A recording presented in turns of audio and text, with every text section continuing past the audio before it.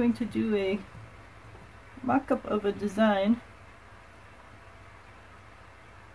I've been working on different images for my two nieces, one of them who wants a pink fish and the other one who wants a snake. So I was trying to figure out how I was going to do a pink fish and a snake together and so on. And when I did a bunch of different sample images of the snake, they liked the one of the snake and in raft in the water. And the fishes are swimming in the water, so it seemed like an ideal way to get a fish and a snake together in one sort of image. So I'm going to do a small painting to do some testing of the idea.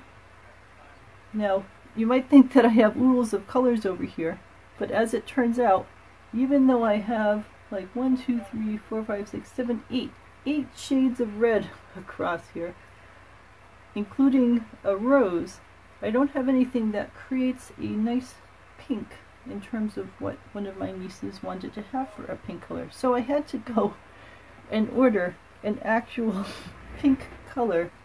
So let me just grab that so you can take a look.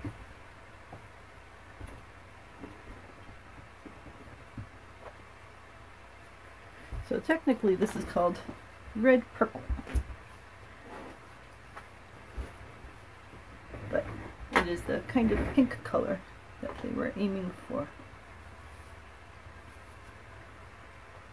So if I end up liking it, then I'll end up pulling one of these colors out from here to be able to put in the pink one instead.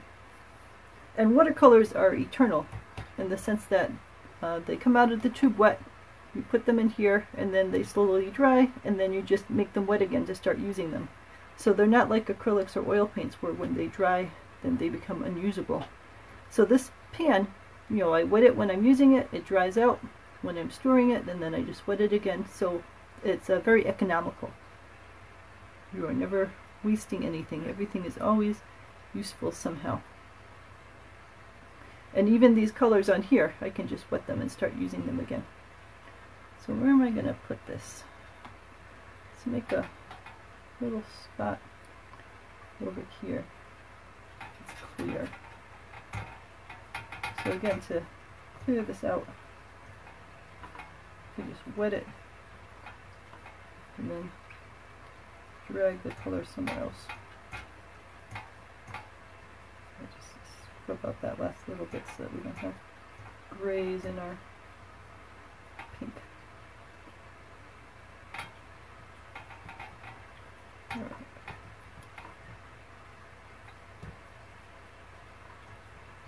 Alright, got a clear spot there.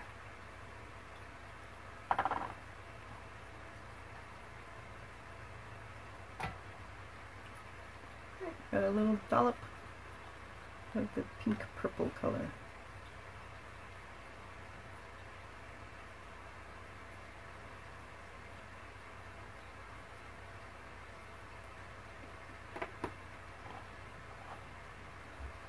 Alright, so the first step in doing this is to sketch it out.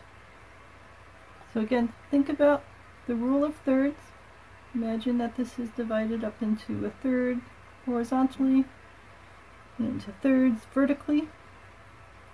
And try not to put something necessarily right in the middle, although I have paintings around here. I think I might have already sent them off to their destinations.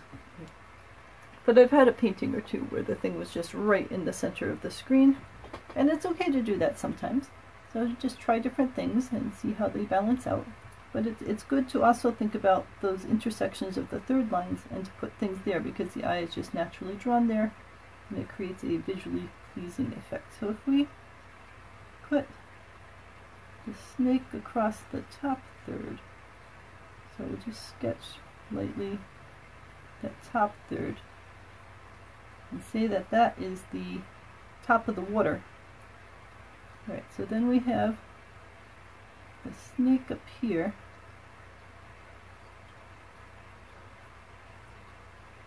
Right, so we're making a floating rubber raft. So we'll do the raft first.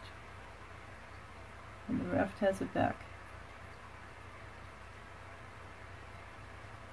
And again, the challenge is, remember that there's going to be a mat, so you don't want to get too close to the edge up here, because that's where the mat's going to go to cover it up. So I'm going to have the snake dangling down here.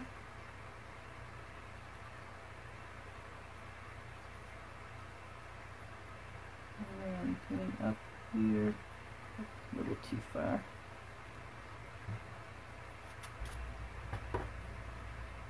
And up here.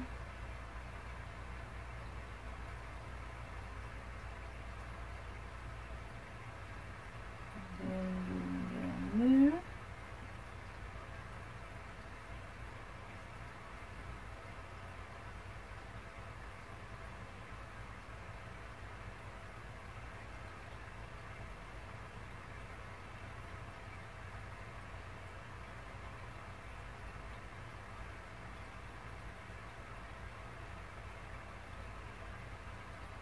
Alright, the snakehead.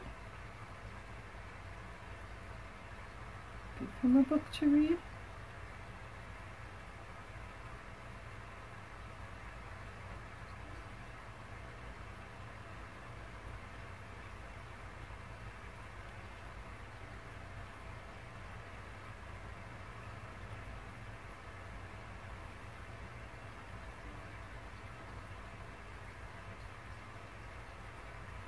So we put the umbrella up the back side, the thing.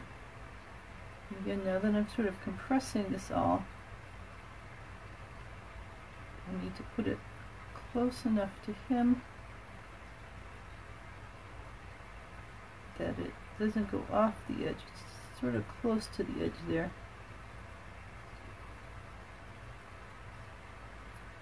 And it'll just be right at the edge. See, on one hand I could have made him smaller, but on the other hand I don't want him to be too tiny, because he is one of the main focal points of the image.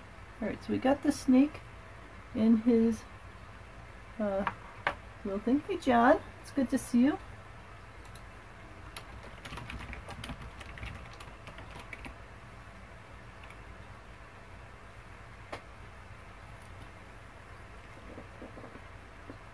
Here, John, this is the one we did first.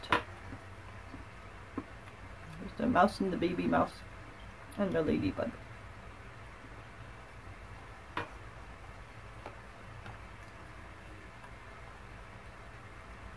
Put that down a little. Now you can sort of see that.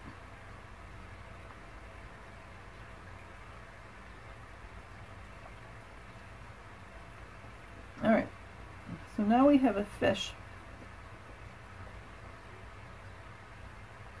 They said she liked a spiky fish.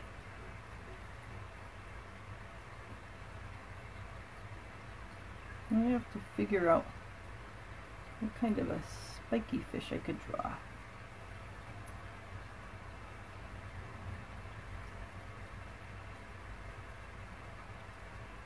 So I'm going to start with the general shape. I'm going to think about the way eyes flow through the picture. And again, thinking about the thirds, this shape up here is up here in the top left third, and then to match it we could create a shape down here in the bottom right third. So again, if you think about the 2/3 this way and then a third this way, it goes through the center of this fish we're drawing.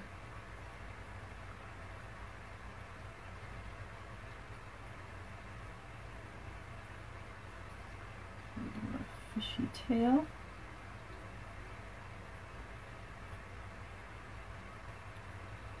Spiky. My fish is spiky. Give it a big eye. So I like big eyes. Spiky. Spiky fish.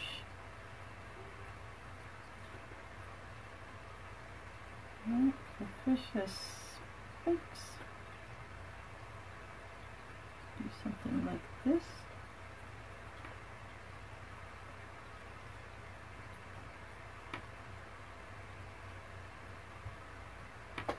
that look spiky to you guys?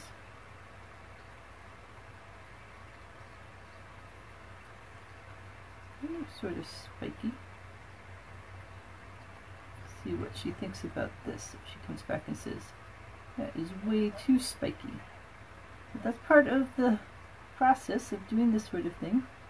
You try something, you experiment,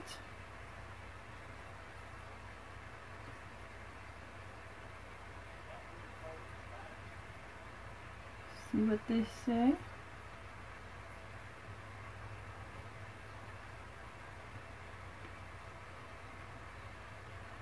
Alright, well that looks reasonably spiky, I would say.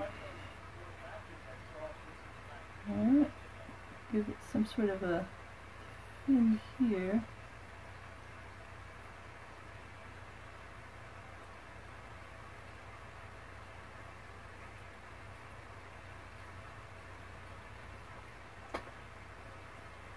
Alrighty, so we got snake reading a book.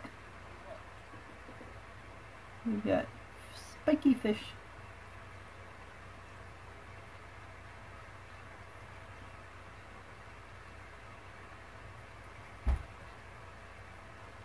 And an eyeball. Alright, so once you've mapped out, I think I need to fix this umbrella. Keep looking at the umbrella and keep saying it's a little off balance. And that's part of the point of drawing things in pencil first, so that you get a sense of anything that you want to fix before you go solidifying it in ink.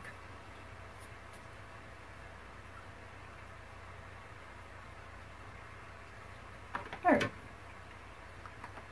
think we'll call that ready. Alright, next comes the pen stage. So we're going to draw this out. I will start down with this spiky fish.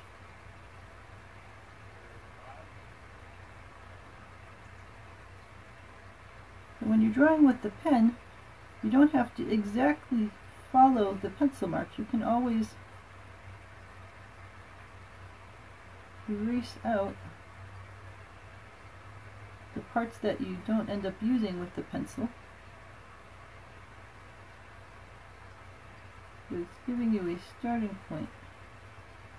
With that being said, I wouldn't stray too far from the pencil. If you wanted to try out a different idea, I would try it with the pencil to see how it works. Because the pen can't be erased.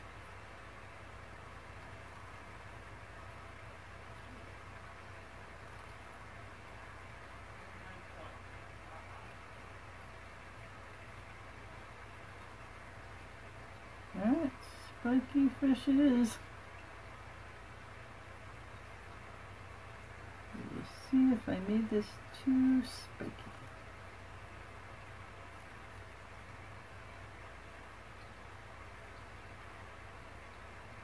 You guys.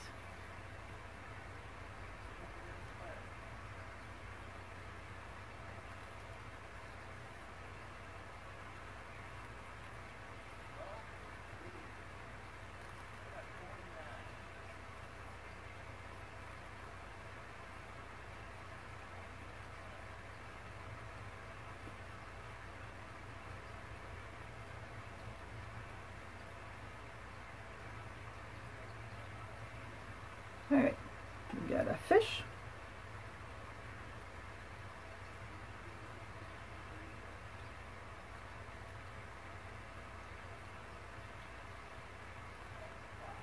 And work on the snake.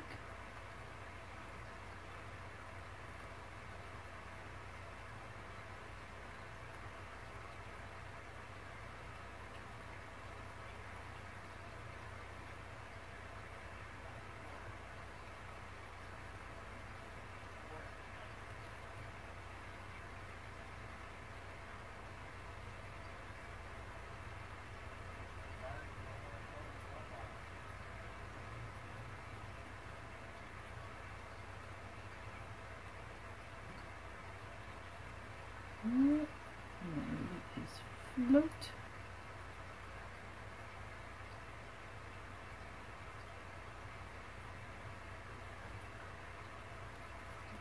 little back.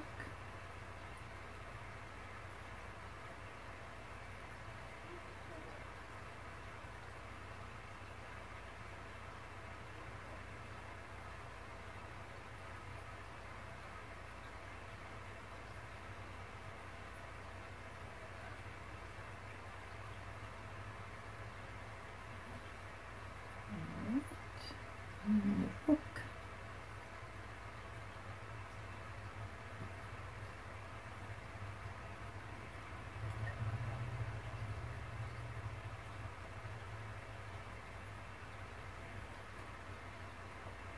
Okie doke.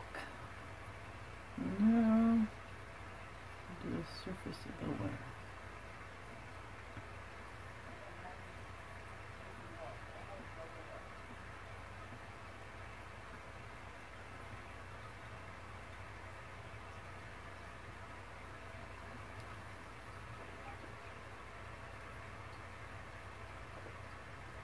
Alright, so I think we've got all the main details of the scene inked out.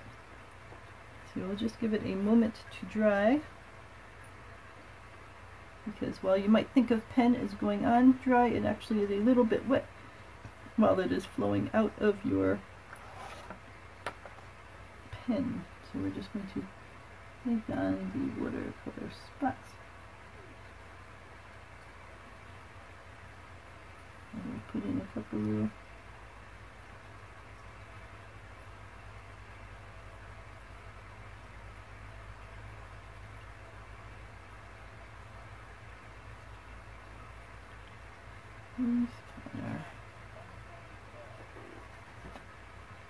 mouse. Alright, so this should be dry now.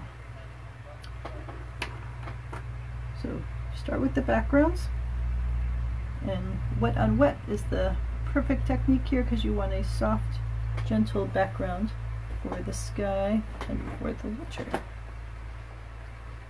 So we will make the water a nice turquoise blue. Which of these two do I like? I'll use this one. The cerulean blue.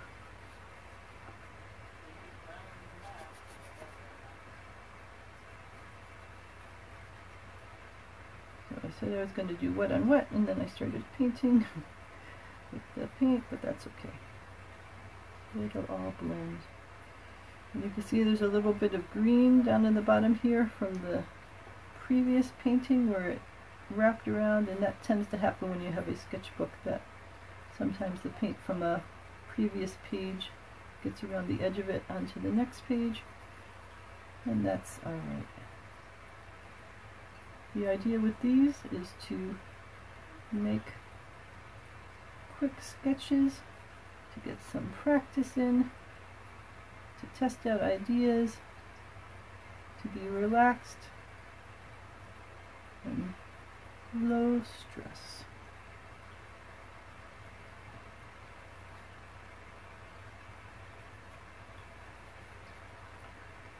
So again, this is going to dry fairly quickly. So what I'm going to do is do the left hand side of this, and that might dry a little bit while I'm working on the right hand side, but that's alright.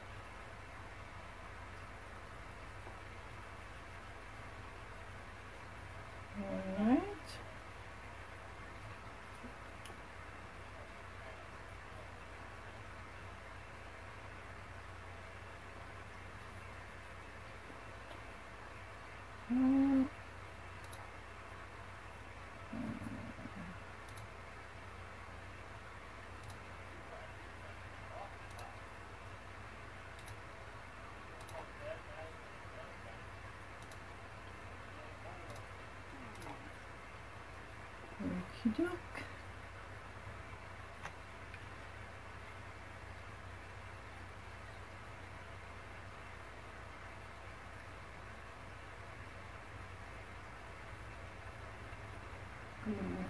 tail here.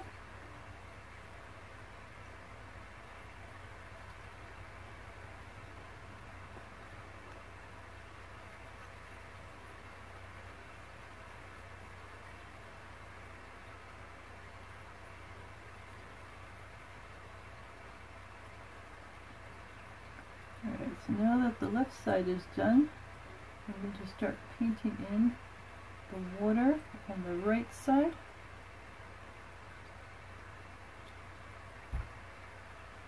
And the left side is starting to dry, but that's okay because I'm not too concerned about the left side of the painting touching the right side of the painting at the far reaches. As long as I keep this middle area wet so that they merge in, then that's the important part. Get in amongst all these spiky things.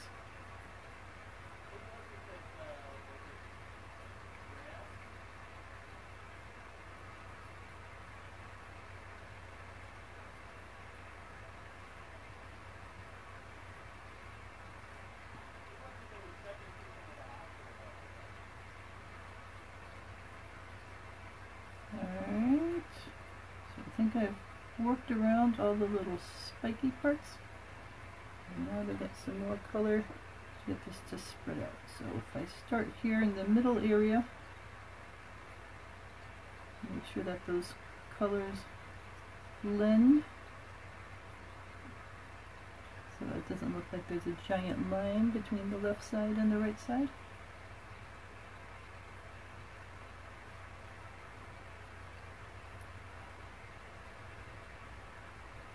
Alright, so this is already starting to dry a little because you can see how I brush the edges. And the speed at which it dries depends in part on how humid your area is.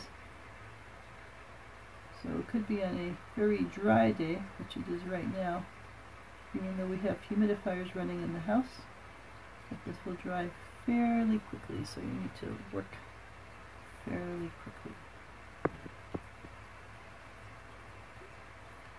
to keep everything flowing and merging together.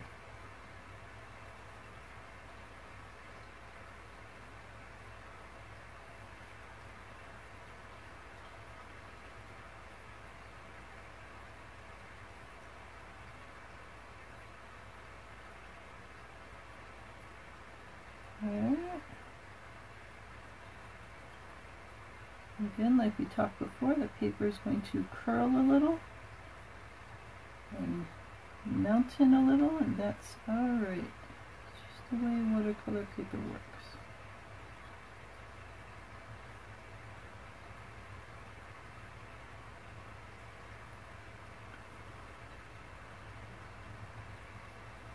Right, so it's got this organic feel to it. The colors are all shading in different areas. That's good. It gives it a sense that it's a real natural ocean scene.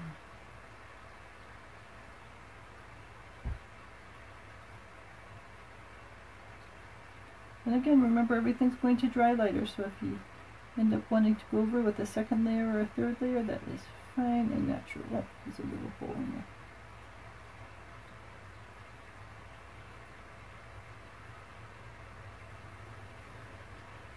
Alrighty, I think I might want this area to be a little more colored in.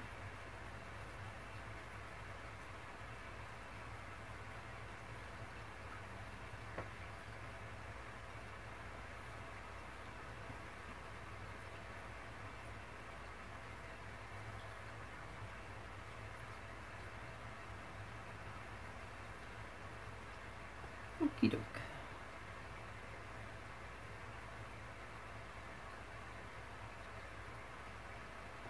I think we've got a general sense of it.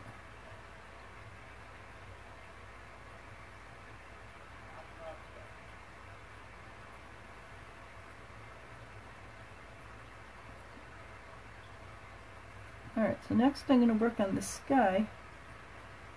And I need to be careful with the sky because a lot of this area up here is still wet.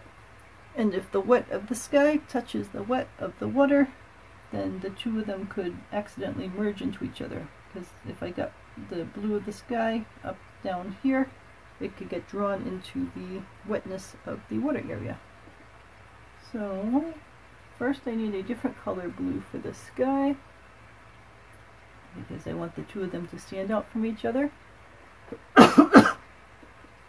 Sorry. I think I'm going to go with phthalo blue, which is this one over here at the end. Alright, so we're going to make that area wet with clear water. But I'm not going to go right down up against, down up. I'm not going to go right down to the edge of the water right now. I will do that area last to try to give that area time to dry. But there's plenty else in here for me to work on.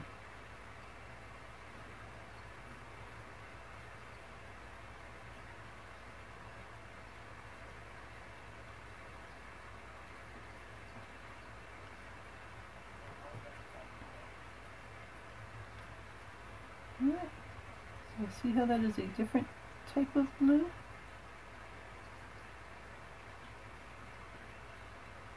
See how it's spreading out towards the water?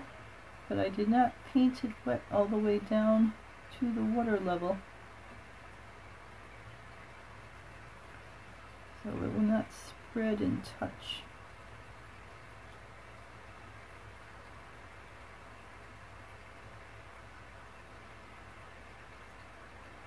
I'll be very careful when I get down that far.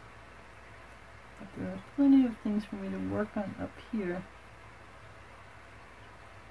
where I get to that point.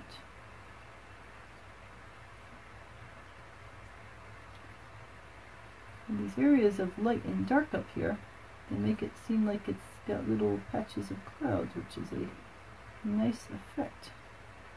And it just happens naturally without you having to draw in individual clouds, which you could if you really want to. Alright, so I'm going to be very careful now. I'm getting right along the edge of those waves without touching the water layer, so that it does not suck the water layer up into the sky. Alright, so far so good. Phthalo over here. No, see it went into the water. Alright, I'll have to rescue that in a second.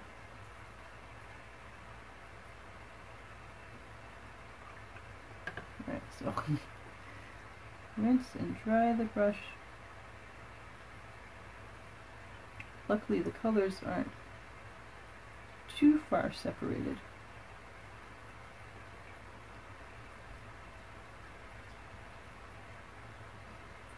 You see how that gets sucked right up? The action of the water draws paint into it. And that's good when you're doing a related area like that. It's a little less good if you happen to touch two different areas together. It draws the wrong color out into a space you are working on.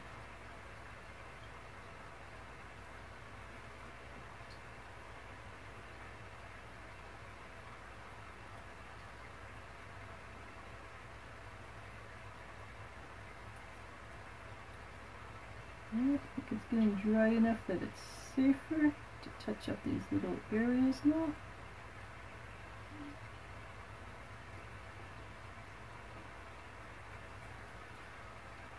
It's a little dark.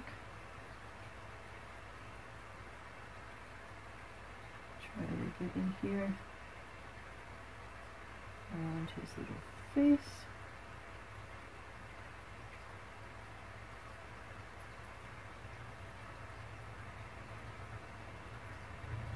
Again, remember it's going to dry later.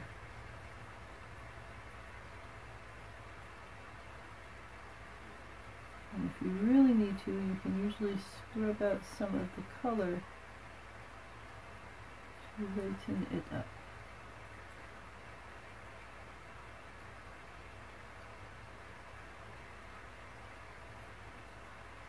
Alright, so now I just got water and then spreading out this blue so that it's a little smoother across the space.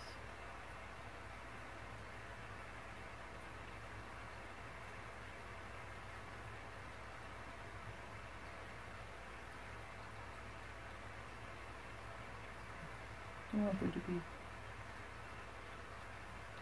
too dark of an area down in here. It's sort of pooling down there because of the bend in the paper that formed. Alright, there we go.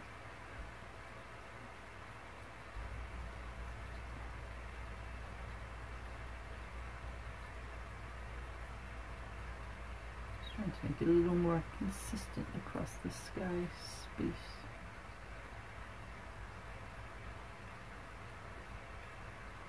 It's all the same color of blue, but depending on how dark or light you make it, gives different appearances.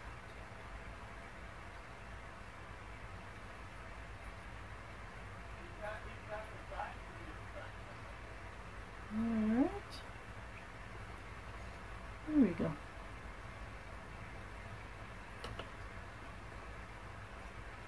Alright, that is looking good so far.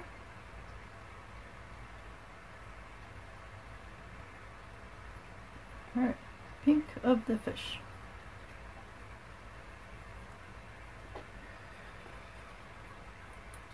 Got my brush nice and clean again. Now while this is pinker, it's almost a little purplier. I wonder if I take that, mix it with a little red. Let's find out. Let's put it in the red area. And that ends up with more of a rose color.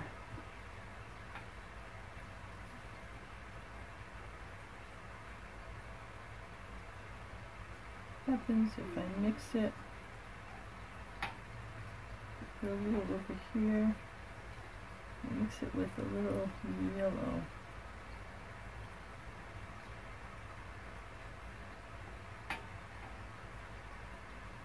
And that also goes towards more of a rose color. I'll go with that color and see what they think. And if not, then I will just have to order another pink. Or I think I have some pan watercolors upstairs that have an actual bright pink color. Let's see what they think.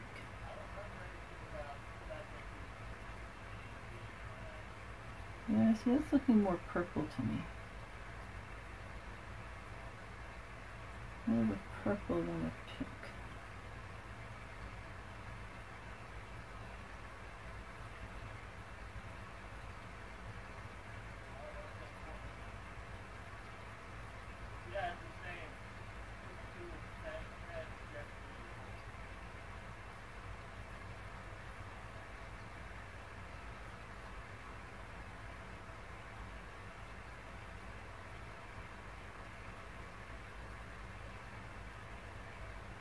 Even when you make it light, it's more of like a purpley color to me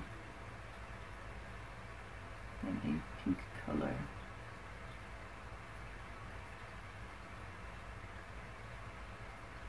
Which is odd that they don't really have a pink in this particular set of watercolors that I was looking at.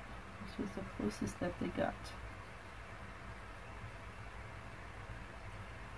And even when I try to make it very light just to see, it's still a purpley color. Well, it's sort of getting pink, you think? On that tail end.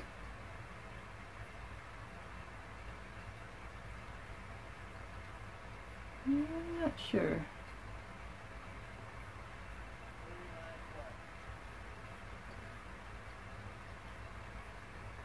Where are the darker spikes?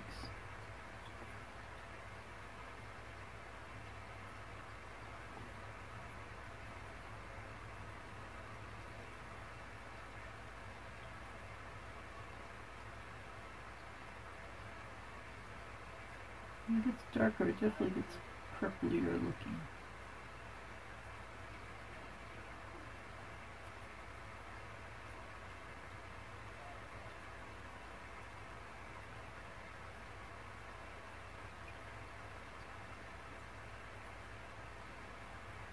I'm putting it on very thick to cause this pointy area to be darker and more saturated in color.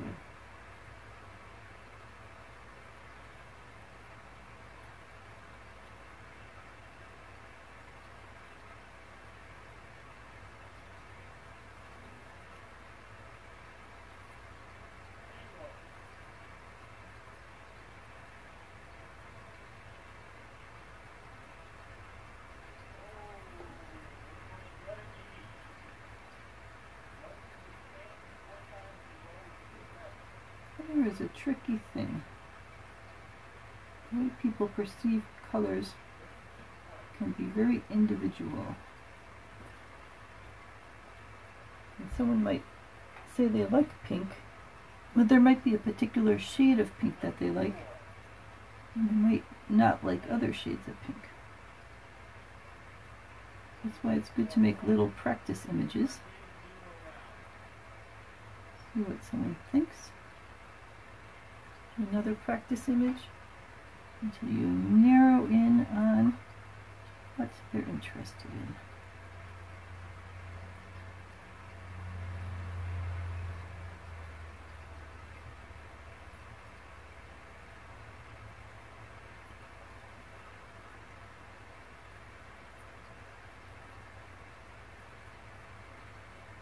I'd love to see the things that you're working on.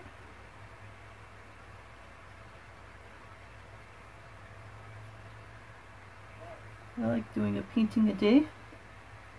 Lets me keep trying out new ideas and practicing. Getting feedback on what works.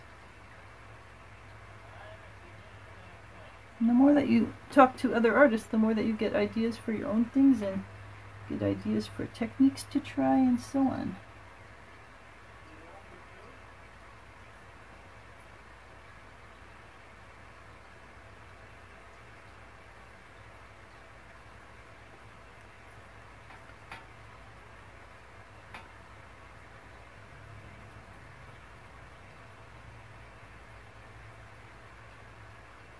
I find painting to be very relaxing and meditative. I'm just thinking about the colors and the shapes and so on. And for a little while, everything else just sort of falls away. And it's good for the brain to be able to get into that state of calm focus and energy. It's good for pretty much everything else you do. Training the brain to be able to focus and concentrate.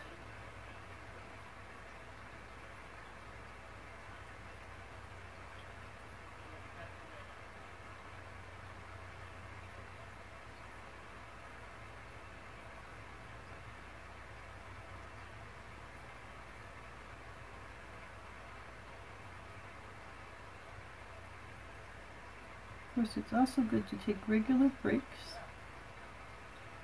So every hour or so, get up and stretch. Stay hydrated.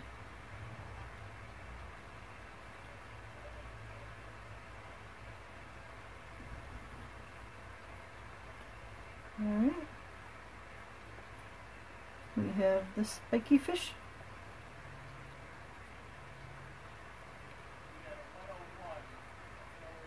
And we got the snake.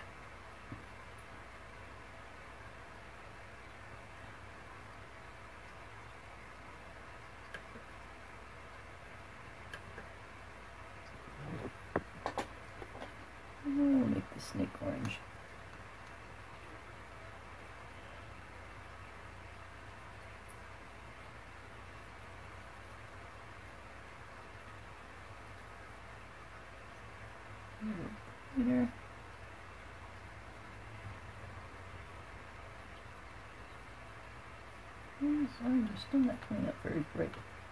I think this orange is going to be one of those colors that you have to go over a couple times to really get the color to stand out.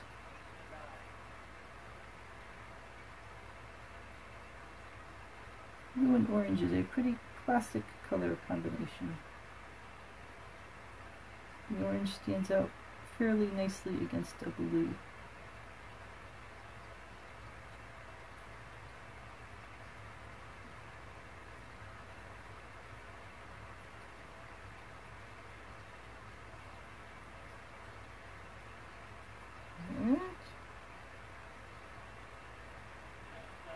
And technically this is actually an orange yellow.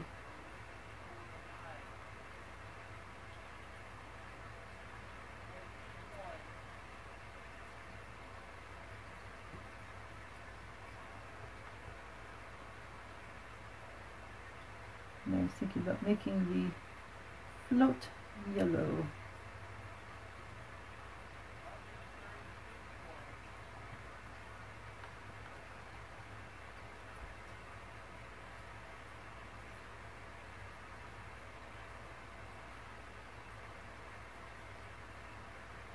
Like we said before, it's good to think about the colors you're going to use and how the colors will go together and be visible against each other.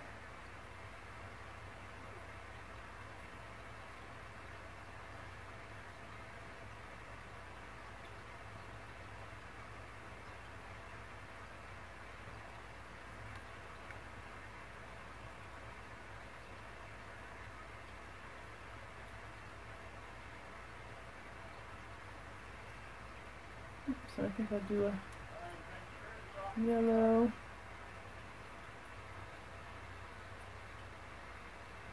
yellow,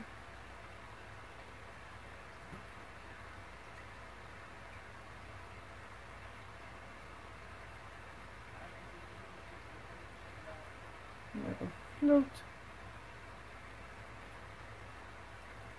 Just have to be careful with the orange snake still being wet. Oh, there it goes.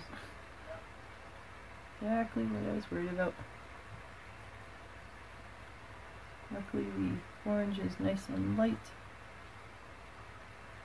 so even if it does leach a little into the yellow float, it won't be too awful.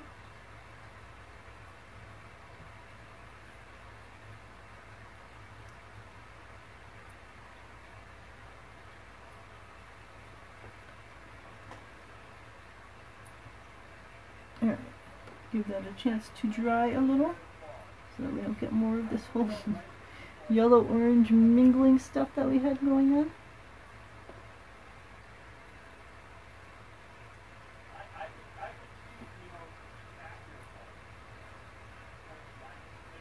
On one hand, I could put more pink purple in there.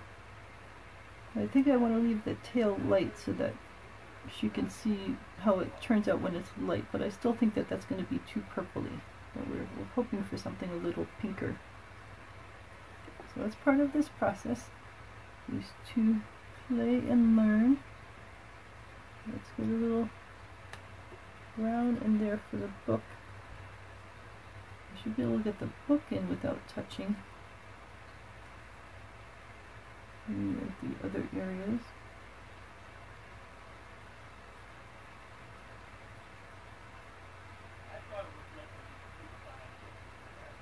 But I don't think I can get the little tip part. Nope, nope. See, that's what I get for wasting greasy.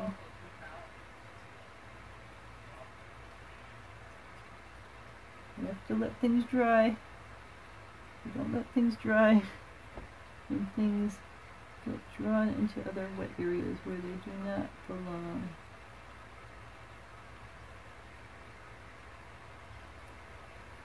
Alright, I think that's the closest we can get before things start all merging into each other again.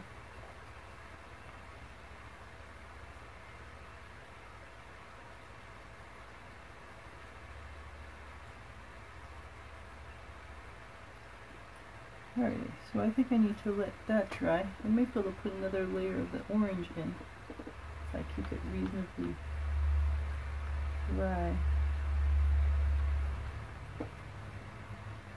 Because of the brighter orange color, it's just not getting very bright.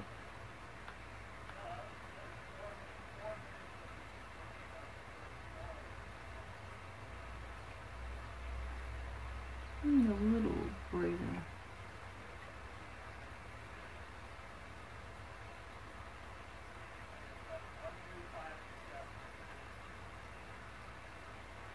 Okay.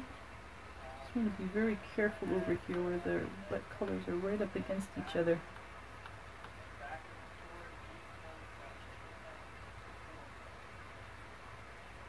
And you can see it drifting the color down into the wet areas. Yep, it's going right out into that yellow back. Alright, I need to let it dry. Much as I like to work quick, there are times that a little patience is called for if you want to keep the colors separate from each other. Alright, so we've got the starting point for this thing, but now we need to let that dry a bit so that it can get another layer on it without all the colors running together. Alright, so we'll just put that there for a second. Go back, this is more dry now, so we might be able to put another layer of the orange in.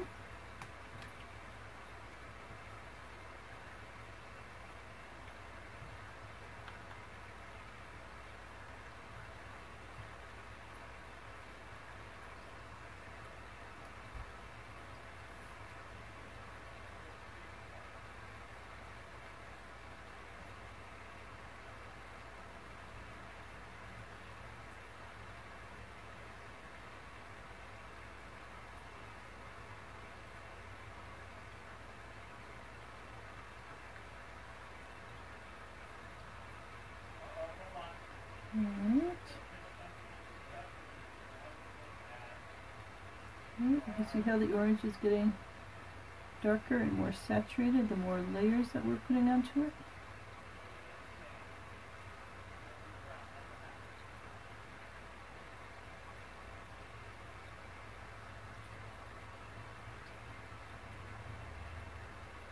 Hopefully it stays. It's still trying to drift a little into that back cushion. And I'll fix that in a second.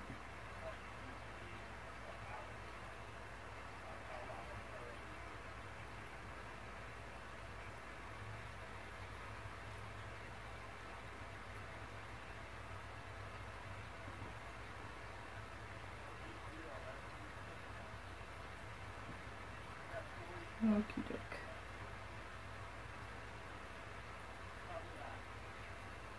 Should be able to put a little more yellow into the top area of the umbrella, since that's an entirely separate little object.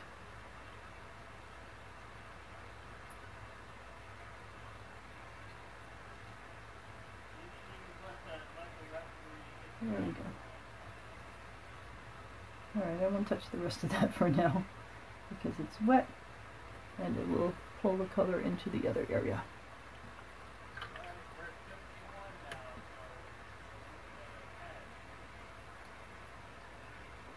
Okie doke. So we'll let that dry. We'll let, yeah, we can put that up there. But let's see. It feels reasonably dry for me to add in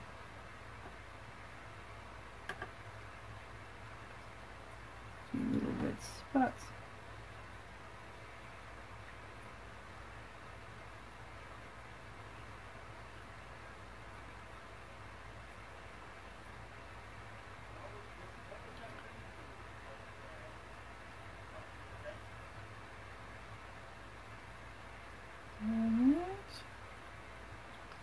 Add another layer of yellow to the main part of the float to brighten that yellow up a bit. Hopefully that is all reasonably dry now.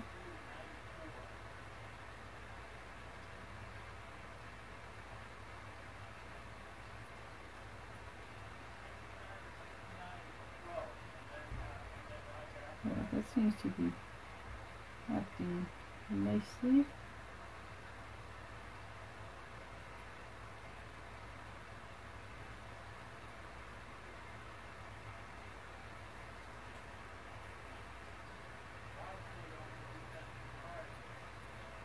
Alright, I actually wanted to make the umbrella stock brown, but now I've once again put some more yellow right next to it, so it's dangerous to paint wet right next to something else that is wet. So we'll just reinforce the brown in the top dot for now, and catch the little edges of the book. Because even the book, I can't get too close to that yellow that I just painted, because that might get sucked in there.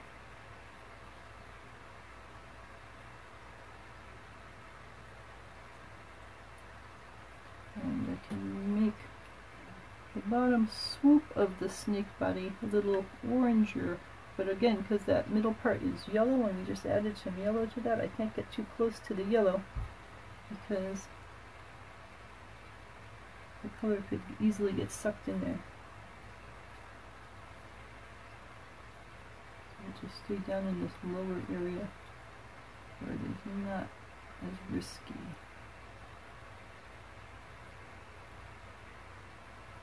Alright, I think his tail area down here is nicely darker yellow. Or orange, I mean. Darker orange.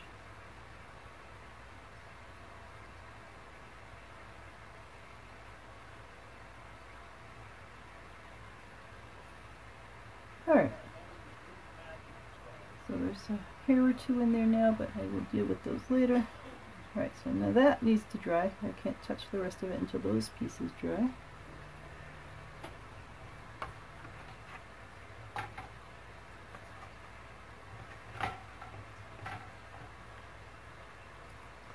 So let me know if you have any questions at all about pen and ink watercolor, about how the process works. I'm using quite inexpensive paints here, so you don't need to spend a lot of money. You can buy an inexpensive brush, and most of the time I just use one brush, so you don't need lots and lots of different brushes. You can buy a batch of inexpensive watercolor paints. I buy a tube kit, you know, like with 12 colors or something, and I just squish them into this thing, and they last forever, so it's a very frugal kind of art. You can put them away, let them sit there for a couple of months, pull them out, just get them wet again, and they will work again fine. And the only thing that you really end up paying for is the paper. And it's good to use an actual watercolor paper, not a printer paper, because even the watercolor paper tends to buckle and curl. Printer paper would soak right through and have various problems. But you should be able to find watercolor paper inexpensively at Job Lot or other discount stores, and just buy them in bulk and practice and practice. So let me know if you have any questions. Have a great afternoon. And